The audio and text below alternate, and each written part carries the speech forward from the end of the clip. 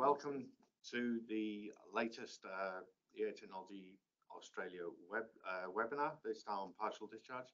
So on today's topics, we're going to be talking and covering some of the most common questions that we've been getting and people have emailed in so for us to cover. So I'm Neil Davies, this is Brad Monaghan, and we shall begin.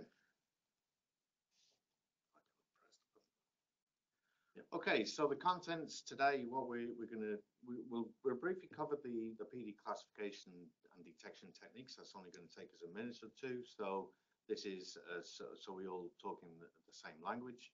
And then the main questions that we're going to talk about today, we're going to talk about dealing with background noise and how we do that on the different techniques.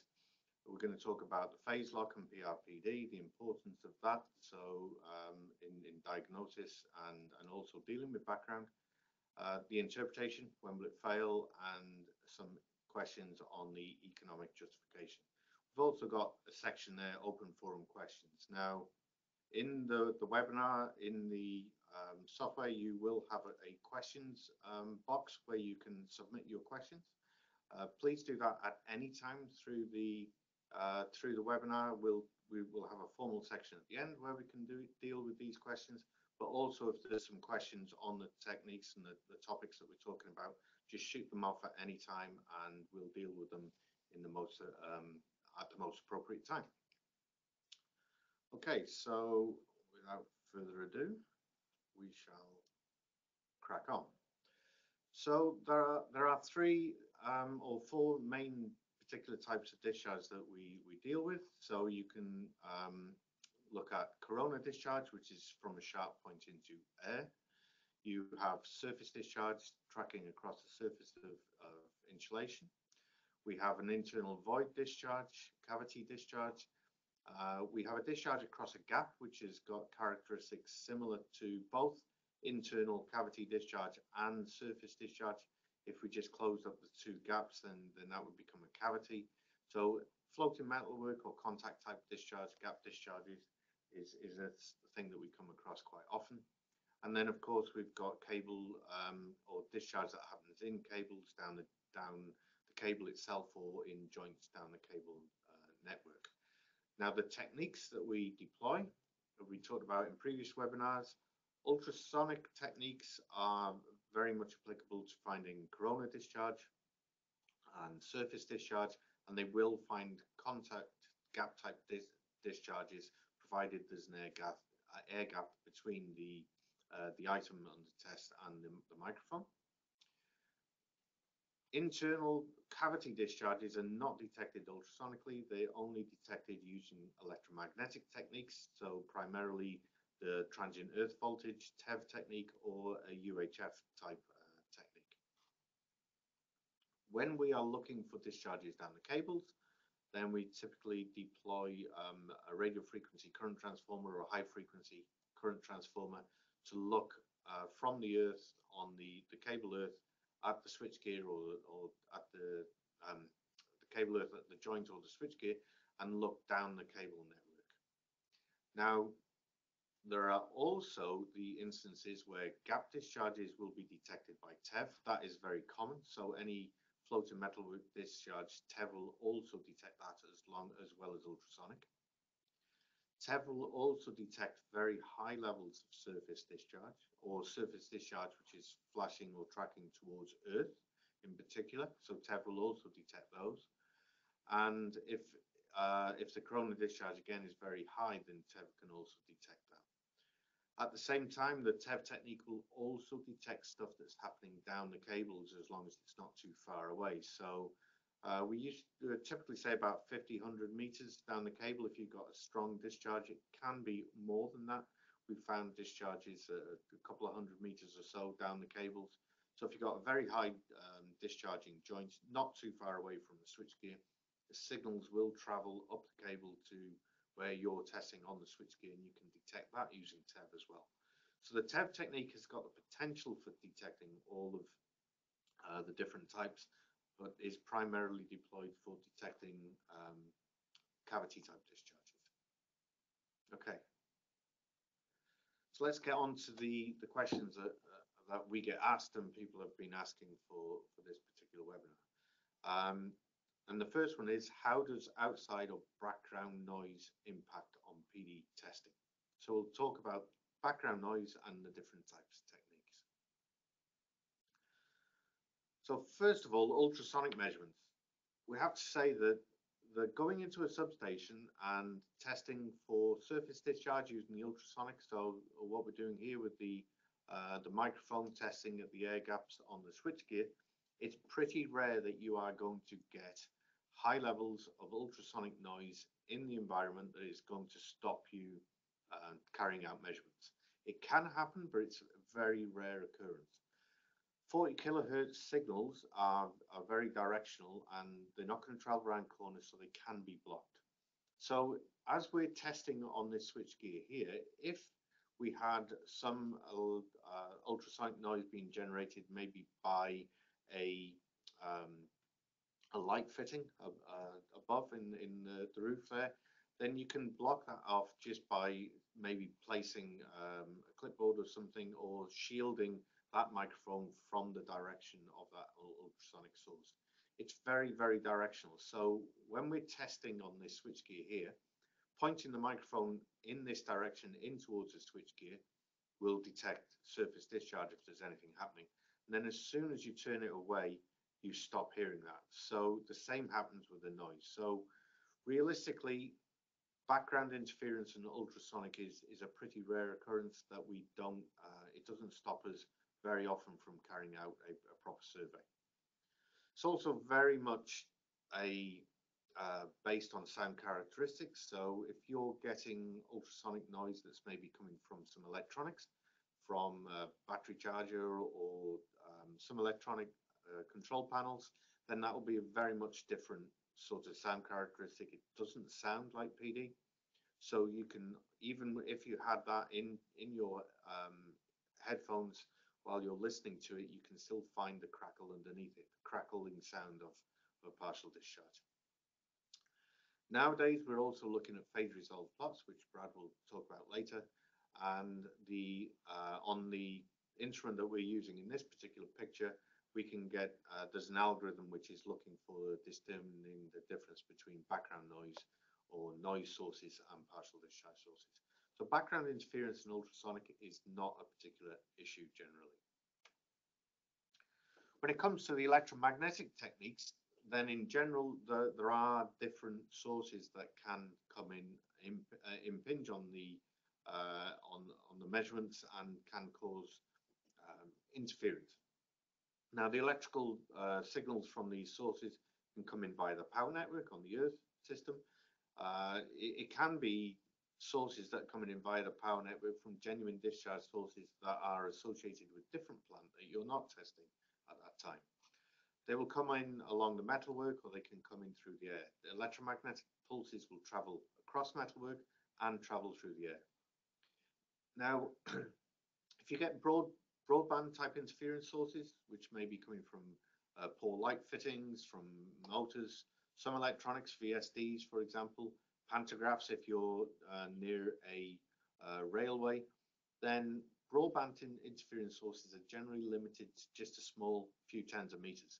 So you can often deal with them in basis of amplitude and time of flight measurements, which I'll talk about shortly. If you've got radio transmitters in the vicinity, then they radiate at a much higher level of power than partial discharge will, but they will be on a very narrow bandwidth. So the power is restricted to a narrow bandwidth, and you can use that for getting rid of that interference source. So let's look at those in a bit more detail. But first of all, we have to say that if we look at the TEV instrument or the TEV technique is a wideband detection, generally operating around 3 to 80 megahertz. Because of that, the TEV instrument is relatively insensitive on a per unit bandwidth to these narrow bandwidth transmission noises. So unless the transmitters, the radio transmitters, are very close, TEV is generally not affected particularly by those at all. It's more affected by the the wide broadband, which, as we said previously, will tend to attenuate very much quicker. So or it won't affect it that often. So when we look at our database of TEV readings, and we set the threshold for seriousness of TEV at 29 dB being equivalent to the top 10% of all readings that we measure on switchgear, and 20 dB the top 25%. We're not particularly interested in the TEV readings that are down at the less than 20 dB mark, or we're not very concerned with that. We start to get concerned about the TEV readings which are in these higher amber zones, and particularly in the high red zone. And then when you do an analysis of the database and you look at what are the general amplitudes of background interference, you find that there's only approximately 5% of the background interference readings are actually getting into the amber zone at all, and less than 1% is getting into this red zone, the 29, 30 dB and above. And often you'll find that some of those amber ones are actually caused by discharge in the first place. So it's not as often as all that you will be coming across a situation where you've got lots of electromagnetic interference whilst you're taking the TEV measurement.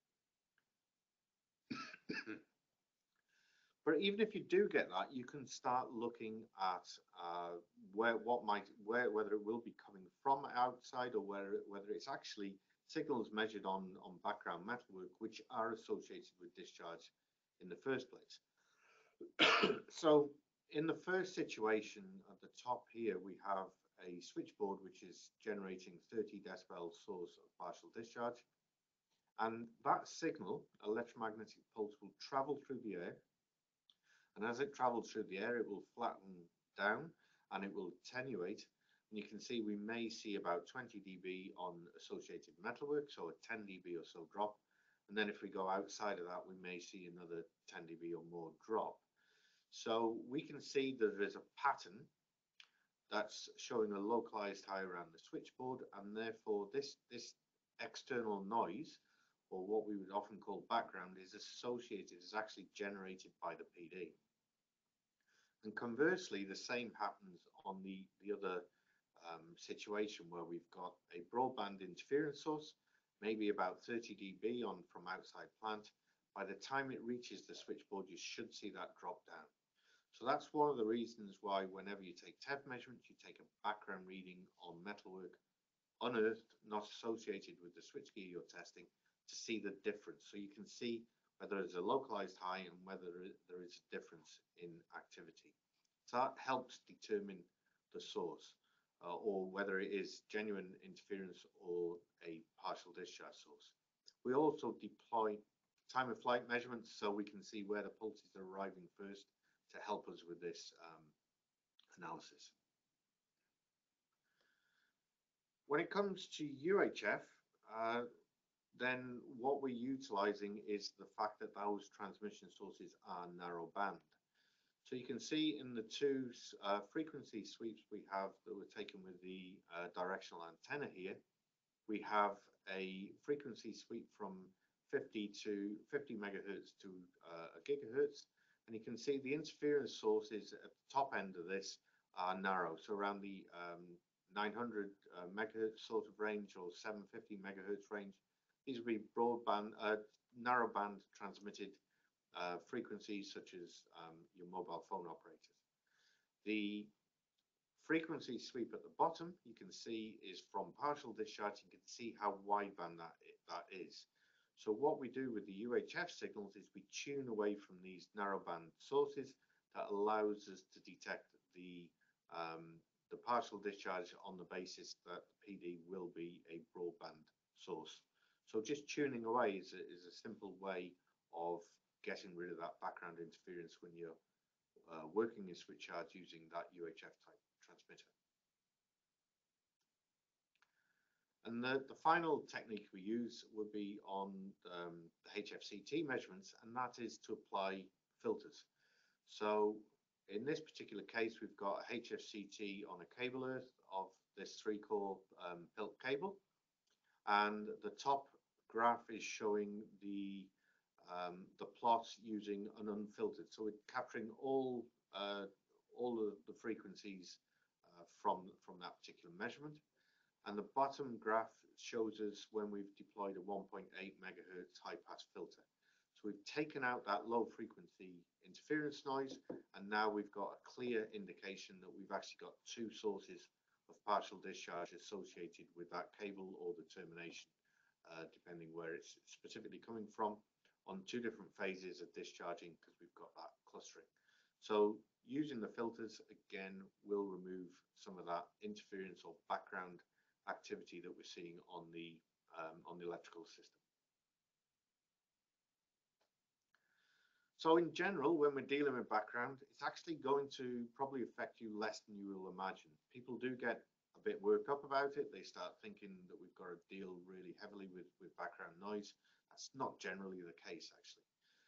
Where you have got sources of interference, and where possible, try and eliminate or isolate. If there's a local battery charger or some defective fluorescent lighting, for example, just let's see if we can turn that off for the period of time that we're doing the test. If it's a battery charger, try and remember to turn it on before you leave. Look for the localized high readings. So you can always see localized high readings. So if it's genuine PD, it will attenuate away from the source, so you can still find stuff within the background reading. Use time of flight, which we do in the monitoring to sort of screen out external noise. Tune away using when using UHF, tune away from the transmission frequencies, and use those filters on HFCTs. And the final thing we do is we use pattern recognition and the algorithms on the instrument, whether it's on all of those different techniques, UHF, TV, ultrasonic, or HFCT, all now can use pattern recognition algorithms to determine whether it is PD or not. And with that, I'll pass over to Brad, who will deal with the next set of questions. No worries. There's only been one question come through. If anyone has any questions, shoot them through. So the next question we have is phase locking a must-have for PD testing? And the answer is, it depends.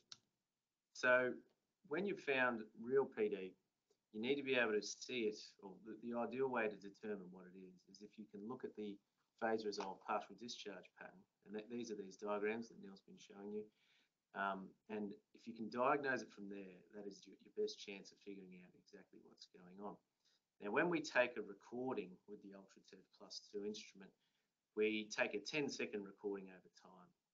And if the frequency of the instrument isn't locked onto the 50 or 60 hertz frequency of your network at the time, those events, all these dots that you can see on the screen here are PD events or noise events. They're just what the instrument is capturing and plotting on the screen. So if that is moving over time, over that 10 seconds, you will end up seeing things that look like noise that could be actual real PD, and that's what you're trying to find. So these two phase plots you can see here on the right-hand side are TEV measurements taken from the rear of a pitch field cable box.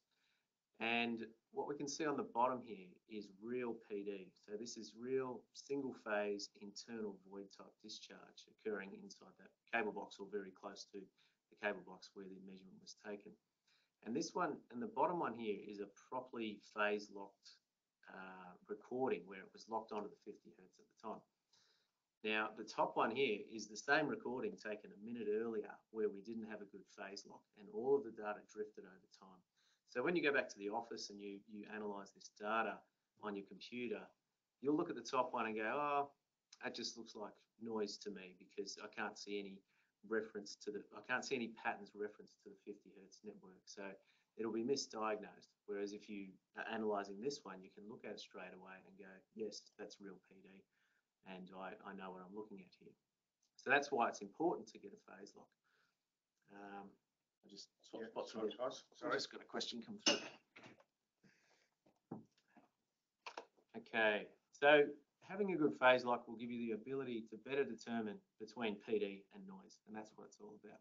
And then you'll be able to classify it from there and it also enables multiple sources to be detected. So in this occasion here, we've just got a single phase internal void type PD, but you can actually see when it's 2-phase, you can see when it's 3-phase, and you can see when there's different types of PD occurring, and that's what all the pattern recognition is about.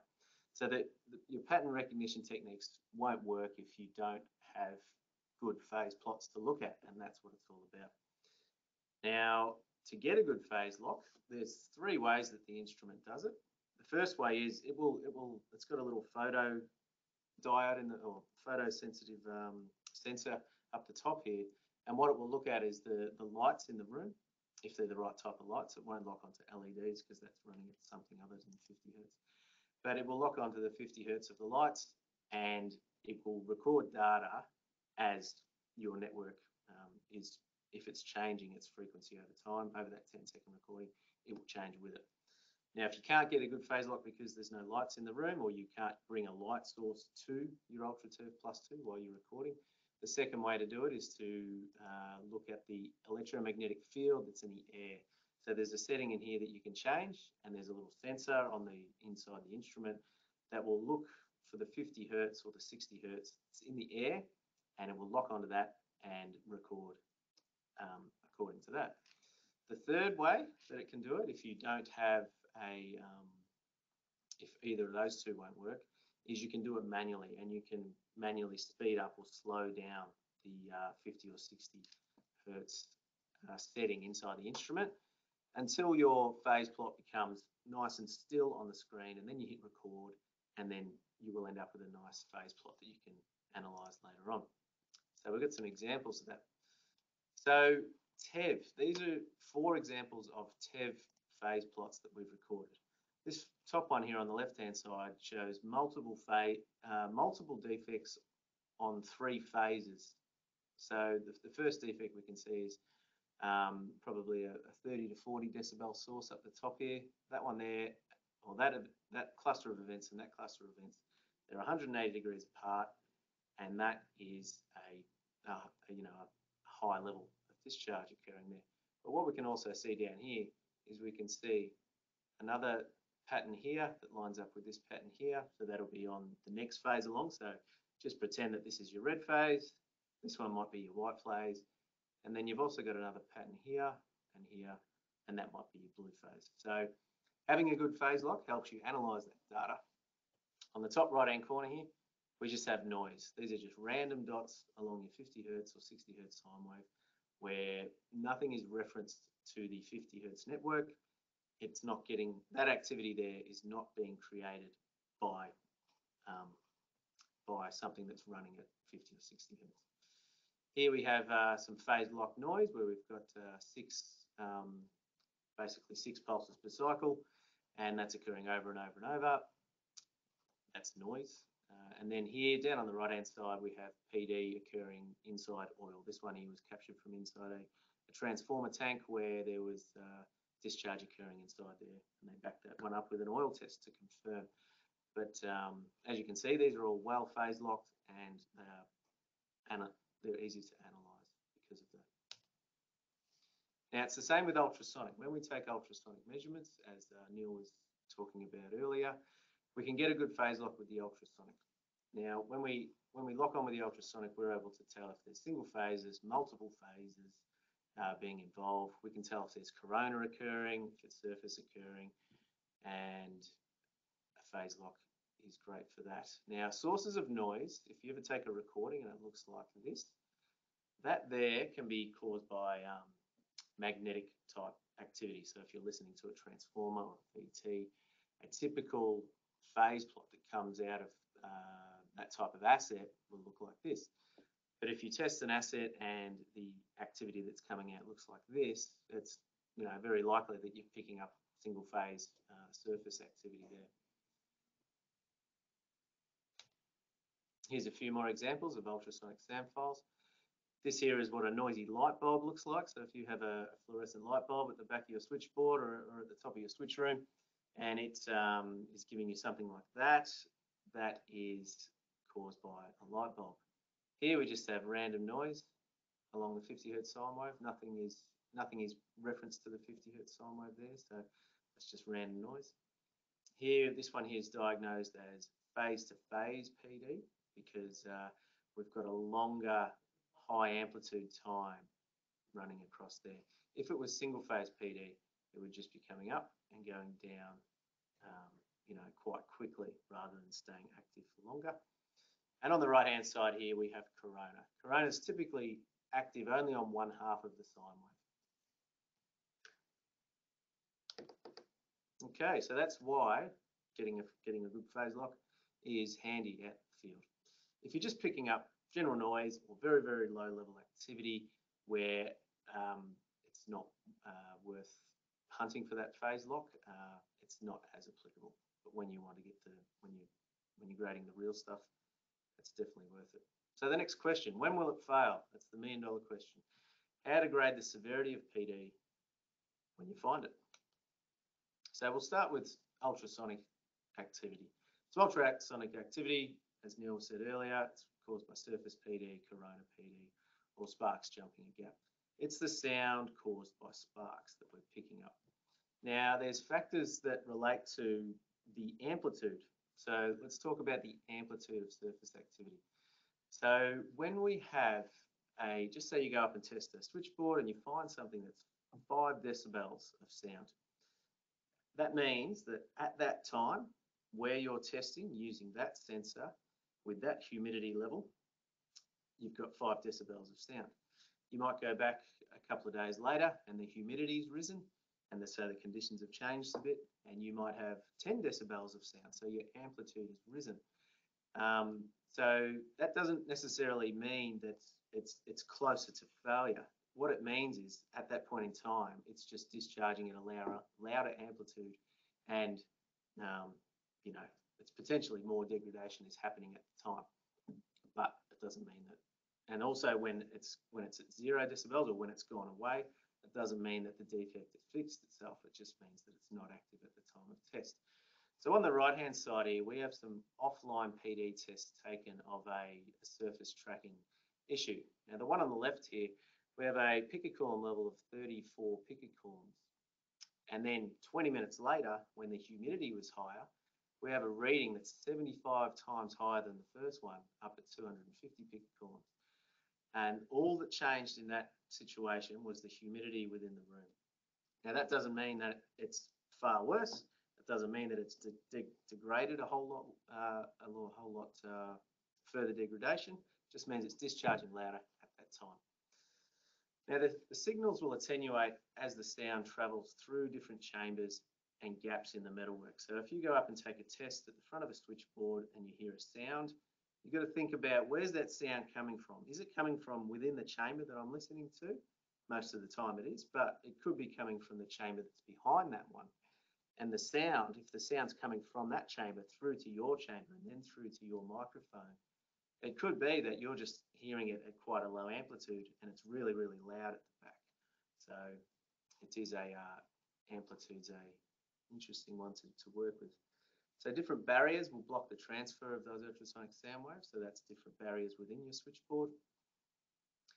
And the volume of the air path between your microphone and the source of PD is another thing that will, another factor that will affect your amplitude. Now, how factors unrelated to deterioration affect the reading. So this was research, what we have here on the right-hand side is research that was conducted a few years ago by Air Technology, where they put a long-term high pot test on an 11 kV circuit breaker and took it through to failure while they were monitoring for PD. Now, there was a extensive surface tracking that you can see here on the right-hand side occurring at the asset. But what they found was that the amplitude of the ultrasonic sound didn't get worse and worse and worse. It didn't track up and up and up and up over time until the asset failed. They found that when the humidity was higher, the ultrasonic levels were higher, but not as you got closer to the actual failure itself. So trending, the amplitude wasn't valid. Here is another example of a monitor that was hooked onto an asset where it caused, for some reason, whatever reason that may be, PD occurred at the asset, an ultrasonic sensor was able to hear it, and then over the space of about 6 weeks, the amplitudes come from basically having no PD at all down in the background noise. The amplitude's risen from around about 0 up to around about 40 decibels. And then it stayed there for the next 4 or 5 months until here is where it actually failed. So there's two things to take from this. The first one is that there was no PD down here at all. And then there was a certain rise time for the amplitude to get to a point where there was surface tracking occurring, and then that amplitude did not get worse until it actually failed. So that's another one to think about. Now, when we interpret ultrasonic measurements, as we've said, the absolute number, the amplitude and trending of that number is not the primary consideration. Your primary consideration is, are we detecting PD and where is it occurring? So what we do is we record the amplitude and we record the phase plots. We look at the algorithms within the instrument and the interpretation to figure out, is it PD or not? And then once we've said yes, it is, the best thing you can do is take a shutdown on that asset, visually examine where the PD is occurring and figure out from there how long you've got before failure. Now, when we talk about TEV, what do the numbers mean? So we've got a cumulative probability curve that Neil showed earlier, where our 75% of our readings are going to be below 20 decibels. Then the next 15% are in 20 to 28, and then the top 10% of readings are going to be from 29 to 60 decibels. So that's how we can grade these numbers. And we know that when internal void discharge, when internal void sites are active, the higher the energy in the spark, the higher the decibel level you have. So we can trend the number when you're looking at TEV sources. We analyse we look at the decibel levels, we look at the pulse per cycle counts, we also look at the phase plots, and we look at the waveforms of those PD pulses to figure out where that's going. Now, when we have sparks jumping gaps, if that gap keeps getting bigger and bigger and bigger, the sparks will become bigger and bigger and bigger. Your decibel level will become bigger or higher and higher and higher, and you can trend that over time. So it's useful to trend TEV amplitudes. So you look at your phase plot. The highest TEV signals are not always where the source of the activity is. So if you go up and take a TEV reading on the back of a cable box and you find that you've got 30 decibels there, you've got to figure out where that's coming from. So it could be imported from a joint nearby that's discharging, it could be from the termination, it could be from the switchgear. So that's how we interpret those TEV signals. You've got to do further testing and have a look around, hunt around. Now, when you're looking at TEV problems, a visual examination of the asset may not always help because the sites of the discharge are internal to the asset, so it may not look any different from the outside, but your failure history and consideration of the failure history of that asset, and engineering judgment plays a big role in interpretation of those signals. Here we have a case study of a ring main unit. So this is a 22 kV ring main unit. This is one that Neil and I worked on where back in August 2017, we found TEV signals, 38 decibels, 1.5 pulses per cycle. That's up in your high range. It's above 30, so it's in the red range, located at a ring main unit. Then we came back August 3 months later and we tested it again. The amplitude level was higher. It's up at 50 decibels now. And then 4 months after that, this asset actually failed. There was a high voltage failure behind the bushings in the high voltage switch of that asset. So in this instance, we were able to trend it higher. It got worse towards failure.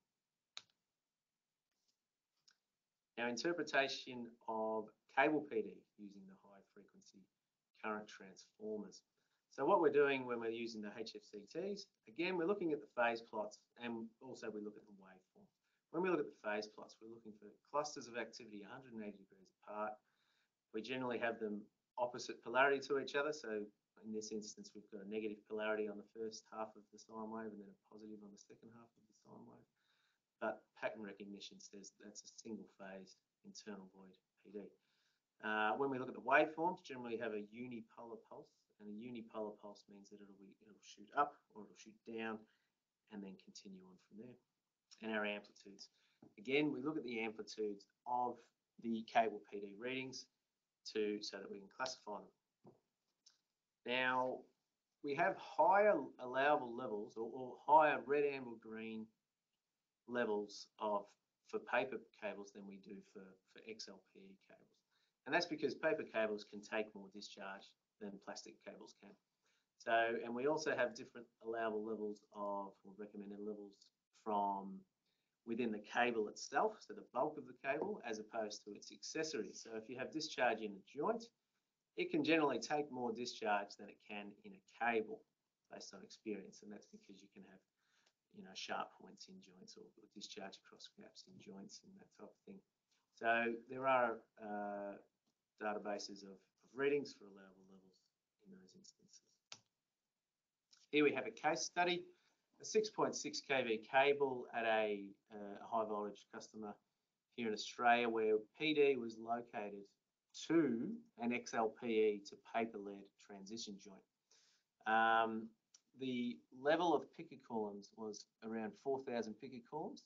Now 4,000 picocoulombs for paper is not too bad, but for XLPE it is in the high level.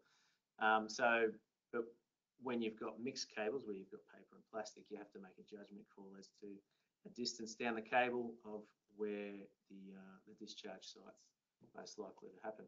So this one was tested. We had the phase plots to analyse, the waveforms to analyse. We were able to get a distance to PD pulses, which lined up exactly with where a joint was at the plant. And then 4 years after we tested that and analysed it, the joint failed at the location that we said it was going to. So, but that was a medium towards high, depending on what scale you're putting it in, the XLP or the PILC, and it failed. So, but when will it fail? When will it fail? Again, the $1 million question. So predicting time to failure. Predicting time to failure is a difficult thing, but knowledge is your best friend in terms of how much do you understand about where the discharge site is, what sort of insulation is the discharge site at, and how far do you have before a phase to earth or a phase to fault across your insulation, so the physical distance. So picocoulombs. Picocoulombs is just another measurement of a unit. It's not a predictor of severity of failure. Picocoulombs is used the same way that decibels is used, where the higher the decibels, the higher the picocoulombs is the higher the amplitude, but you still need to understand more about your discharge sites to make these judgment calls. Okay, so the one on the left here, this is an internal void PD issue built inside a cast resin CT. This cast resin CT here has been chopped in half, but you can see here there's this black mark where there was an internal void issue. That was tested offline, and they found 100,000 picocoulombs of energy of discharge occurring at that site. So that's a very high level of picocoulombs. But because of the physical construction of this CT, how hard the insulation is and where it physically is, where the physical discharge site is, we've probably got years and years and years before this one's going to fail. Now the one on the right-hand side here, that was tested offline, and we had a relatively low level of picocoulombs where we've got 30 to 300 picocoulombs, which is far lower than 100,000. But how long does that one have before failure? And it's probably got a couple of months before failure, because we can see this surface tracking occurring, these carbonised tracks eating their way through that insulation. They're trying to make their way from the HV side over to the earth side. Once these two tracks meet each other, that will start to conduct and it will fail. So factors to consider is the type of discharge, internal, surface or corona. Where is the discharge occurring? Is it in, as an example, is it in porcelain or is it in polymeric? Is it in paper or is it in XLPE? The position of the discharge site, how close is it to a phase or to another phase or earth. The amplitude, so the amplitude is very relevant for cable PD and for TEV. not so relevant with ultrasonic. Well, trending of it is not so relevant. The higher the amplitude that we have, the more energy that's available. The pulse per cycle count, is it intermittent, continuous? All those types of things go in towards making an engineering judgment on the the discharge site that you're tracking. Okay, so any questions on that? Shoot them through, and I'll get them answered. One more question for your answer, Brad. Okay. So we swap over. Thanks. So how much cheaper is it to fix before fail? Another interesting question with many answers. But let's start looking at a few of those. So let's have a look at this one here. So we've got a 33 kV bus bar connections here. So the bus bar connections are discharged. You can see we've taken an outage. We've had a look at it. You've got verdigris, so greenness on that metalwork. You've got the white powders, the tracking marks on these bus bar connections. Now, in order to take that outage, that's quite an expensive thing. So we've got to have a bus bar outage on a 33 kV zone substation or primary substation. In order to fix that, we're going to have to replace these joints and these shrouds, and we're going to have to do quite a bit of work on that. So it's quite expensive. You know, the outage alone is going to cause you issues, particularly if you've got production on the end of it. But the alternative, of course, is to let it go like that. So this particular instance, they didn't fix it and they let it fail. So now we've got another bus bar outage, but the bus bar has decided when that outage is going to be rather than us. Probably going to be 4 o'clock in the morning. It's probably going to be at the most inappropriate time. You're going to have network issues. You're going to lose power, uncontrolled manner. Probably got quite a bit more overtime going in for the staff going in there.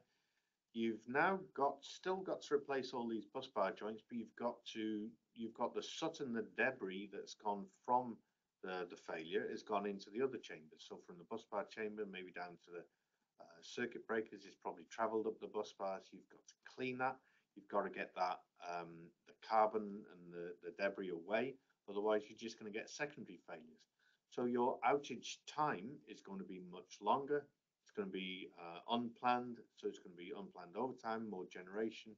You're going to lose network over a period of time in an unplanned manner. So all of these things will add up until this is a much higher cost.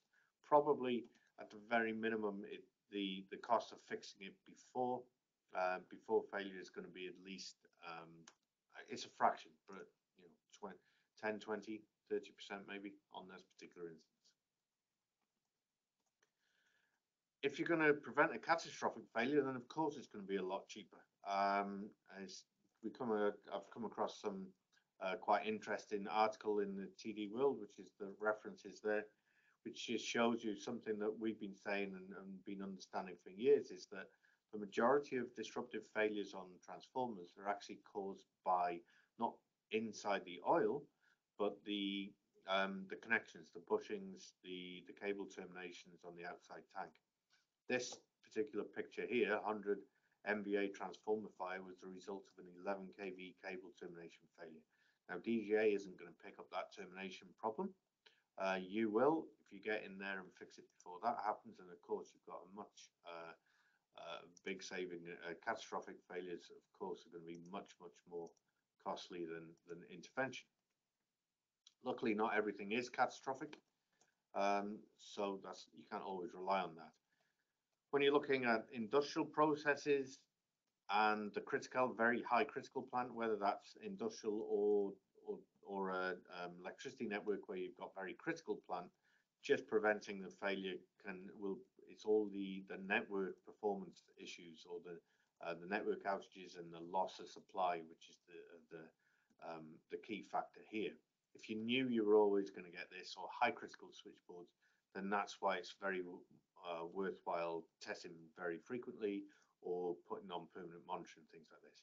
So this particular instance here in the environment, a $15 million failure was averted by targeting PD and then activity on their shutdown, which occurred once every 4 years. So a minimum $15 outage prevented there and going in to fix that. So of course, if you've got very high critical, then that number becomes a very easy calculation.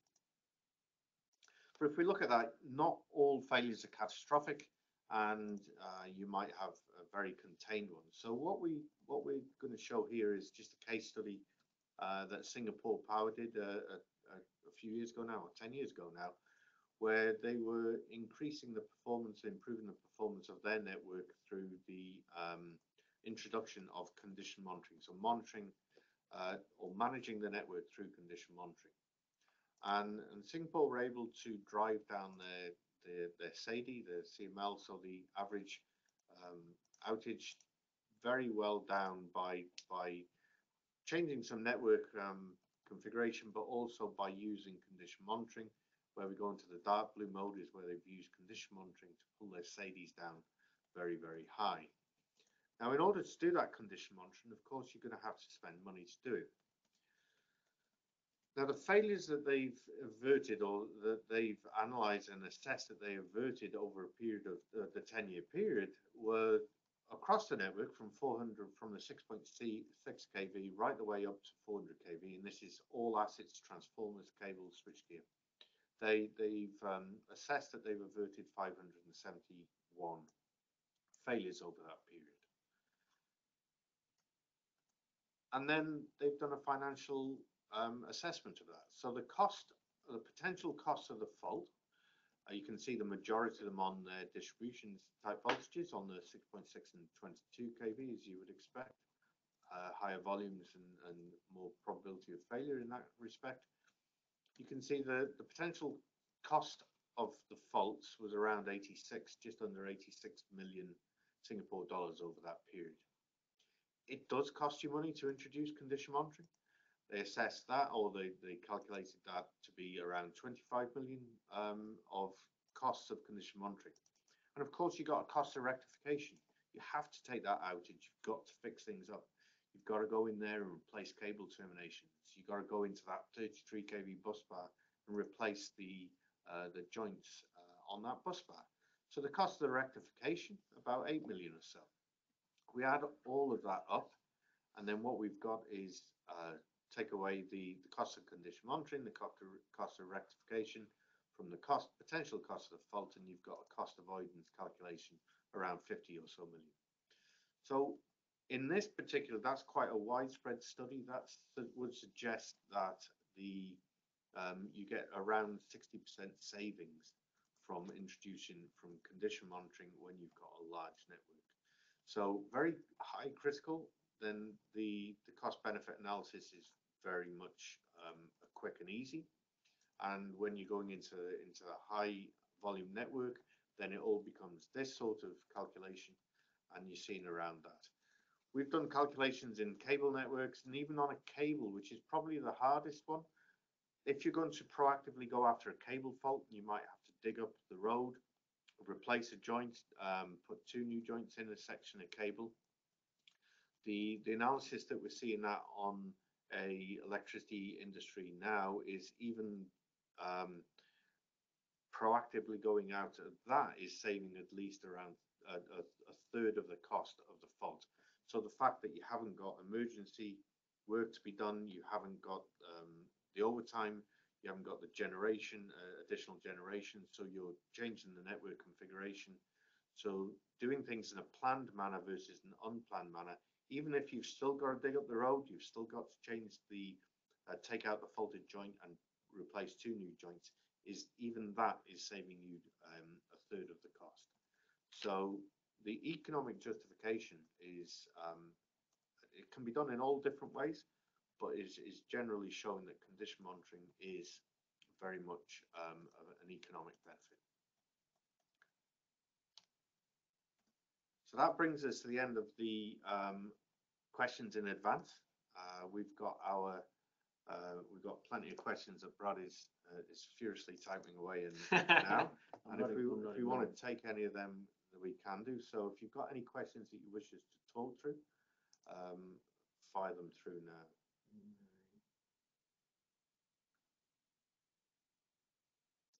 I just got a question here about the Pilkin XLPE. Okay.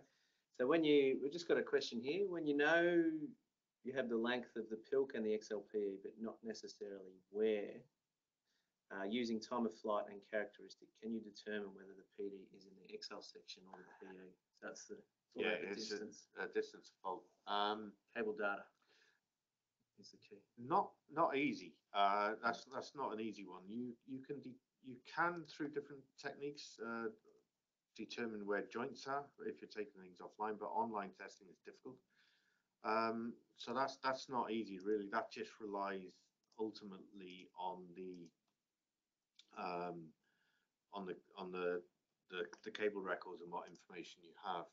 The one thing to say about the difference between XLPE and paper cables is when we showed that table is the tolerance of XLPE to discharge is much less than paper, and for that reason and the fact that you've got a very quick time period between XLPE discharging and a failure occurring, when we're testing XLPE cables, we're almost certainly only seeing discharge at the joint positions. So if you're seeing sort of a widespread discharge away from what you think your joint positions are, then that would be in a PILC type cable. And the most likely locations for any discharge, certainly on an XLPE intersection, will be on the joint itself. But actually determining which bit is XLP and PILC without knowing that is one trick too far for us, I'm afraid. Okay. So I've answered all the questions, but we could go through and look at a few. Okay. Is there any? We could just finish. We've got.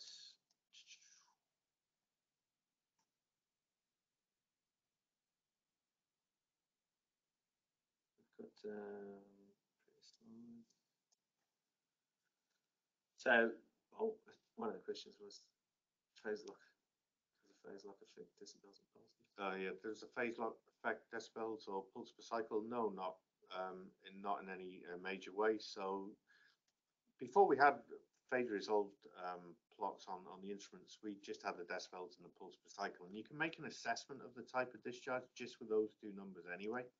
So an internal void discharge will be relatively low pulse per cycle and quite high on the decibel level, and a surface discharge will be the other way around. If you get surface discharge with TEV, it'll be quite a high pulse per cycle with a relatively low. So you can get quite a long way without the PRPD. It's just the PRPD. What the PRPD plot really does for you is really increase that level of certainty and help with the diagnostic.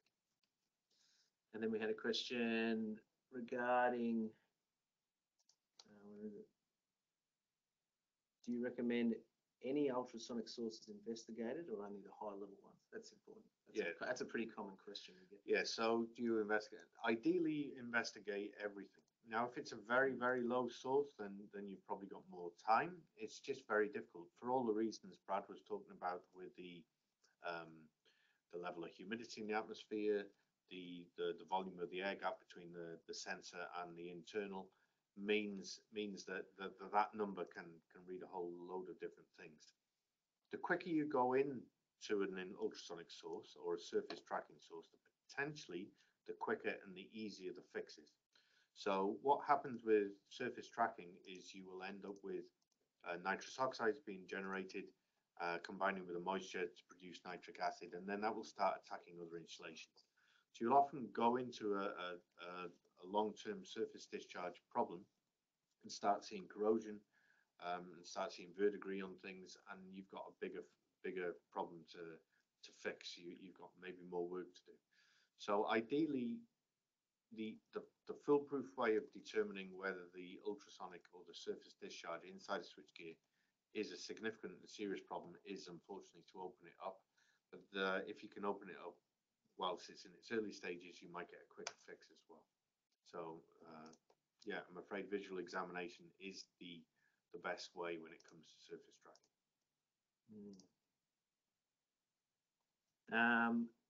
Then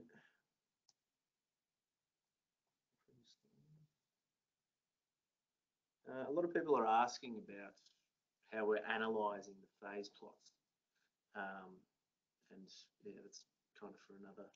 That's probably for another advanced session, or if you or more detailed training. You can see the slide up there. We do have online training courses that are going to last a full 1 day, where we can go into a bit more detail. We have more time. A lot of that is based on experience and building up databases to show the different types. So the main thing that you're going to be looking for as a general rule is that you're seeing clusters of activity 180 degrees apart, which are stochastic, so slightly random around the same point. So when you saw the example where Brad was showing, the one with 6 vertical lines and they're very, very tight clusters, that's phase locked, but very tighter at the same point every single cycle. What discharge will be, due to the slight changes in the inception voltage, the fact that you've got some charge left over, so space charge left over will mean the inception voltage changes as cycles continue, is that you get a sort of random nature around the same part of the phase of the cycle. So it's a stochastic type pattern. So you see that slightly random wave-shaped stochastic pattern around the 50 Hz cycle is the main thing you're looking for. Then trying to interpret what that means with different types of defects becomes very much more aligned around experience, databases, type of switchgear and things like that. So we are collecting different patterns and different switchgear and seeing common things appearing. So we can interpret that a little bit more. It's just we would need to pull in a lot of other information. We could easily do another webinar going around that sort of thing. Or you could do the training course. Yeah. We'll I believe we're going to send a link out. Yeah, the link will come out with this in case anybody who is new to this, or you know of anybody who is newer to it and would benefit from going through right from the beginning to more advanced, then that is something that we do. We do an online course on the to allow people to join in. Okay. Yeah. Any other? No, that's pretty much it. Yep. I've just got one. Not sure if that one you want to answer, but.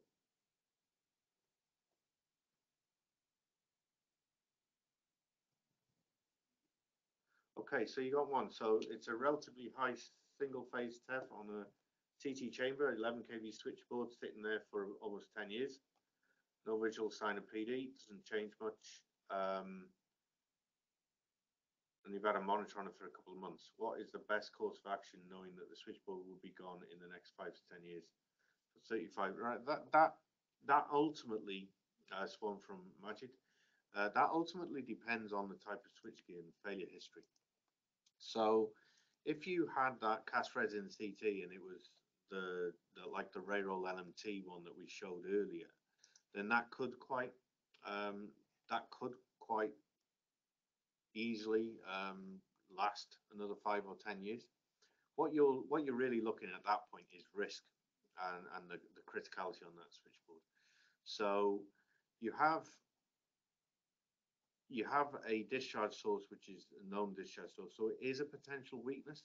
The ideal thing to do would be to take that weakness off, because then you're bringing the system back and you're basically reducing the probability of failure. The probability of failure still may be quite low on the basis that it's been sat there and it's been consistent for a long period of time. So if you continue to monitor that and you don't see any upward trend, then that gives you a good indication that the source is not evolving massively, and that could give you some confidence to continue on. I would suggest monitoring as a minimum. But the other thing is, it does depend on the failure history and the type of switchgear and things like that. So it becomes that whole engineering judgment. If we see 35 decibels on a particular type of switchgear where we know they fail and they don't last for a long time, then we're going to put a much higher emphasis of getting that off the network than if we had 50 dBs on a CT where we know that there's whole populations of them in there that fail very infrequently. So it becomes the engineering judgment. You cannot, in any of this, unfortunately, just say that one number is bad. What we're giving you and what we've shown in the levels is that cable joint was in the amber stroke red level, and it failed within 4 years. We had the switchgear, the ring main unit, was solidly in the red zone, and we did 2 measurements, and within 8 months of the first, it had failed. Within 4 months of the second, it had failed. It's in the red zone. So the risk and the criticality, or the risk and the probability of failure, is much higher because it's in that red zone. You will get some discharges that stay in that red zone. That 35 dB that you've got there, imagine, will be in the red zone, and that's staying a long time. So that whole engineering judgment comes in. But what we know, it's in that area there where it is the higher probability of failure than if it was down in that amber or that green zone. So engineering judgment, unfortunately, is a way, and we can't just put one number and a machine against this. Otherwise, we'd all be out of the job. Fair enough. Yep. No worries. Well, there's no more questions coming through, so Maggie just said thanks. Yep. Okay, you said that the amplitude of ultrasonic PDs are not meaning the severity. How can we classify the seriousness of ultrasonic PD? And that's really, that goes, there's a little bit we can do when it comes to phase plots. So if we have an ultrasonic PRPD plot which is showing that it's corona, if we've got quite not a very sealed chamber, then that would we can say that's not particularly serious, because that will be going from a sharp point into a gas air typically. When it becomes after that, the phase plot to a certain extent will help us if it's a contact type problem, which may be a metal to metal type joint that won't particularly discharge, but will cause problems over an extended period of time, or will discharge but won't cause surface tracking. Where we see that it's actually surface tracking, the only real way of gauging that seriousness is to open it and visually examine it. So the PRPD plot will help because it will determine the type of the discharge. And if the type of the discharge from PRPD is suggesting surface discharge, then the only way of really gauging seriousness is to open up and visually examine. Okay. All right, we're probably at the end of our allotted time. So thanks very much for people attending this. We've put our contact details in here, so if you do have any burning questions and you want to link into us, send us an email, then feel free to do that. And like I say, we do have these more advanced online training courses, so if you do want to, or you know of people, obviously not you guys because you're all really experienced and clever already, but if you've got any colleagues that might want it, then have a look at that as well. And thanks very much for attending, and we'll be doing another webinar in some time, couple of months.